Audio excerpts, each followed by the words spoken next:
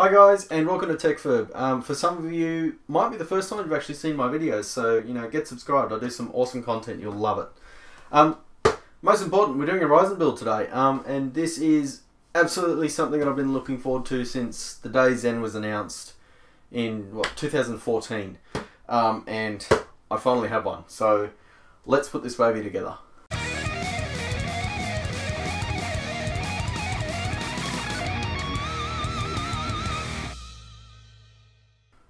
Alright guys, so you're probably wondering what parts am I using in this build. Well, for CPU we are running a Ryzen 7 1700. For the motherboard that it'll be sitting in, it'll be a MSI Mortar B350M micro ATX board. For RAM we're going to run Corsair's Vengeance LPX 266MHz 32GB kit, which is two 16GB DIMMs. For storage we are running a Crucial MX300 275GB drive, which will be complemented with a 3TB hard drive to make up for the lack of space. For graphics card we are running the Asus Strix RX 480. It was actually not my first choice of card, but it was the best RX 480 available because they are going out of stock in preparation for the RX 500 series that is coming out soon. So, spoiler alert if you didn't know that was happening. For the cooler, I'm going with a temporary solution, temporary being I'm not sure how long, but it will be a Corsair H60 water cooler that I'll put on. I'll actually do a lot of the testing initially with the stock cooler because I know a lot of you guys might not want to run, say, a H60 or just any sort of custom cooler. For power supply, we're running a 750 watt Thermaltake Light Power Gen 2. For a monitor, we're going with a 25-inch ultra wide, so 2560 by 1080 res. So that'll be interesting to see how the system handles gaming at that resolution. We've also got a Wi-Fi card, new headset. We're going with Fractal R3 fans, and that is the sum of the parts of the system. So let's go ahead and build this one, guys.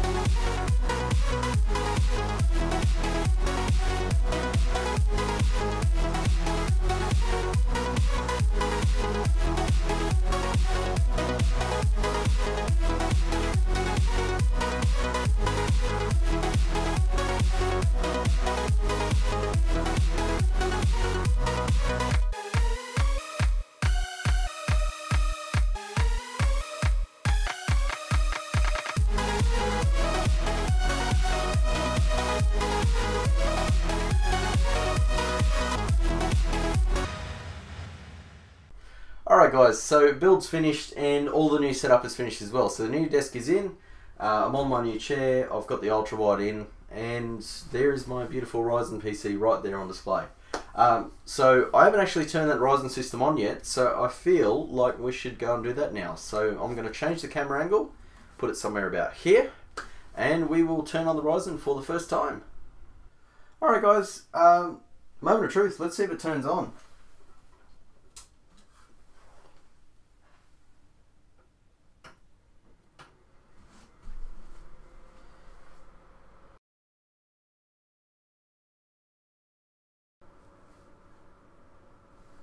Hey, look at that, we've got power.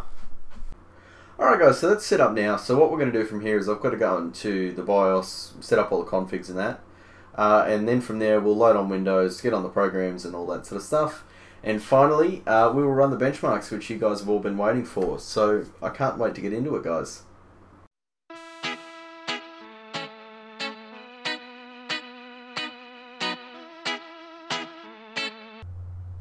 Alright guys, so at this point the race cooler has pretty much achieved everything that I wanted it to. However, I need to do some overclocking now to finish these benchmark results. So we're going to need to pop this guy in, and I won't waste your time with an unboxing because you've probably seen a million of these things on other videos before. So I'll install it, I'll achieve the maximum overclock that I can, and then we will roll on to the benchmarks. Alright guys, so it's finally benchmark time. And just to quickly cover off the overclock, I was able to achieve 3.7 GHz as a stable, and it doesn't really influence the gaming benchmarks much, but it did influence the tests such as Cinebench, which I'll show at the end of the benchmark segment. So first game off the rank was Doom at 2560 by 1080 ultra wide. All the settings were maxed with this game, and the methodology I'm using is the 1% and 0.1% low method. So in the graph here you'll see the average was 62 and the 1% and 0.1% was also around 49 to 46, as you can see in the graph. Now to put this into how it felt terms, the game is just buttery smooth. There's no lag, there's no stutters.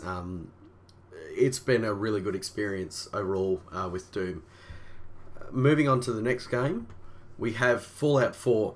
Now this is a game that's always kind of been not consistent in terms of your minimums will always be incredibly low no matter what system you use.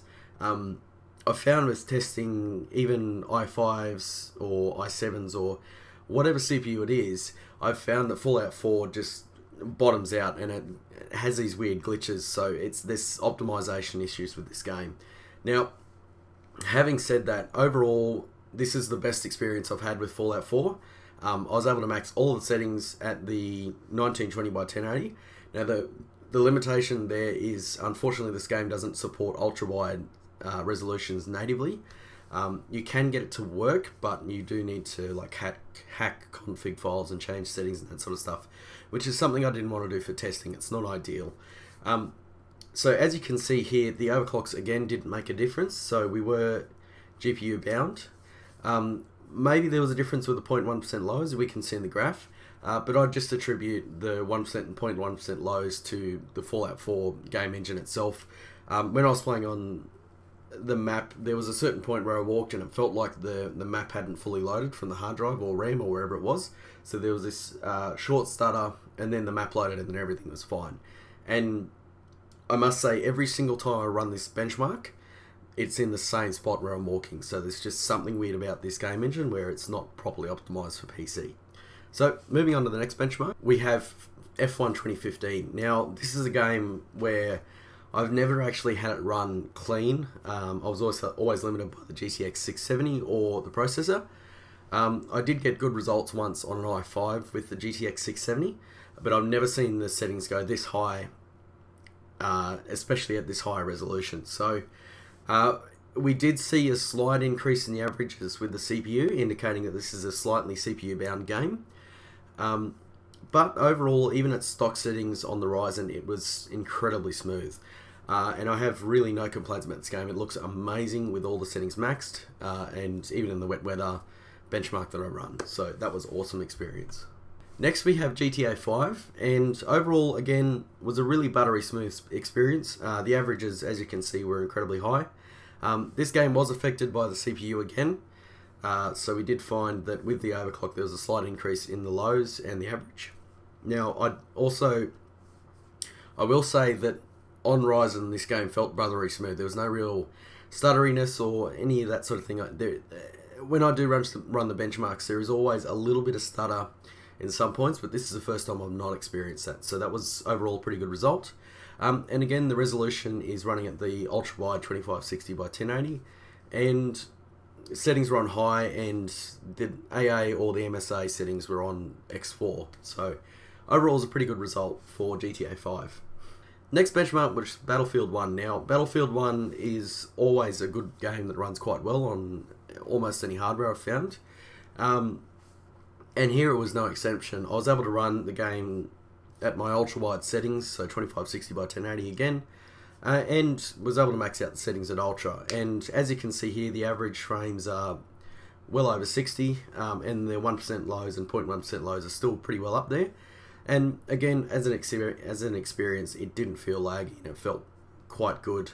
It also doesn't really seem to matter whether I've got the processor overclocked or not with this benchmark, so overall pretty happy with Battlefield 1. Next was Watchdogs 2. Now this is the new benchmark I've included. I finally got the game to kind of bring me up to standards with current gen AAA title, and I must say I didn't experience the lag or stutteriness that a lot of people have kind of criticised this game for. I don't know whether it's because I've gotten the game after there's been some optimizations or what it is.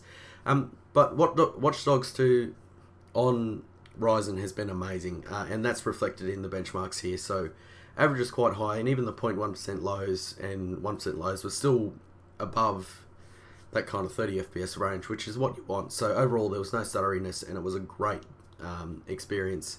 I must also say I did have it on the high preset, so I didn't have it on the maximum settings. Maybe that's influencing the benchmark somewhat. But overall, at the 2560 by 1080 res, it's pretty good to play. Next we have Dirt Rally, and this is a game, again, that just, it's fantastic at that 2560 by 1080 res. I had the game sitting at high settings with 8x MSA, but you know, averagely it kind of looked good. There was no stutteriness, and I've kind of found with games like Dirt or F1 2015, you really want your minimums to be at least above 30 frames per second. You can't have any stutter with these sort of games. It just ruins the experience if there's any stutter. And with Dirt Rally, it was fantastic on the Ryzen processor, so I was quite pleased with that. It also seems to have been affected slightly by the overclock, indicating that it is a CPU-bound game, which is good to see that Ryzen holds up well in that.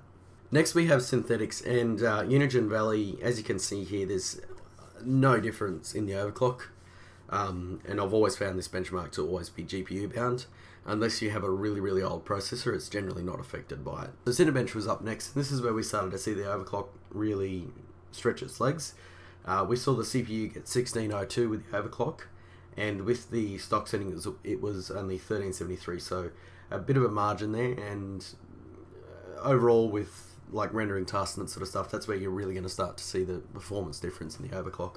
Finally, we have the Ryzen Blender benchmark, and this is probably the most appropriate to processor, as this is what they used in all the tech demos. And at stock settings it did pretty well. 41 seconds was pretty good, and then with the overclock it got to 34 seconds. A bit of a difference that 8 core makes with the just pure CPU rendering. So let's roll on to the conclusion, guys. Alright guys, so conclusion time. Overall, I'm pretty pleased with how the system's gone. I did have difficulties with the overclocking side with the B350 motherboard, but I was still able to hit 3.7 GHz and was quite happy with that on a, obviously, 8 core 16 thread processor. In terms of the gaming performance, I know Ryzen's copped a lot of flack about its gaming performance, but for me, I was pretty pleased with the experience. I did not feel that I needed more processing power for my gaming. It was perfectly fine, especially running a 60Hz display. It was fantastic, so no complaints. In terms of the workstation side, I was able to run multiple applications at the same time, so I was able to encode 2 videos at the same time while gaming, while also running YouTube. So it has a very, very large amount of capacity to handle a lot of applications at the same time, which is just fantastic, especially for the price point. You're not going to get anything in that price bracket that can do what this processor does. So overall, yeah, in terms of recommendations, I would recommend this for, again, content creators or people that can use 8 cores. It's not going to be ideal for just your average gamer or your average user, because they're not going to use the 8 cores. They would be much better suited on a Ryzen 5 or an i5 processor. That's kind of my impressions of the platform overall. So thanks for watching, guys. Give this one a like if you liked it. Give it a dislike if you disliked it. Leave a comment down the bottom if you have any criticism or feedback, or any suggestions for a video I can do with Ryzen. And yeah, overall, thanks for watching, guys, and I'll see you in the next video.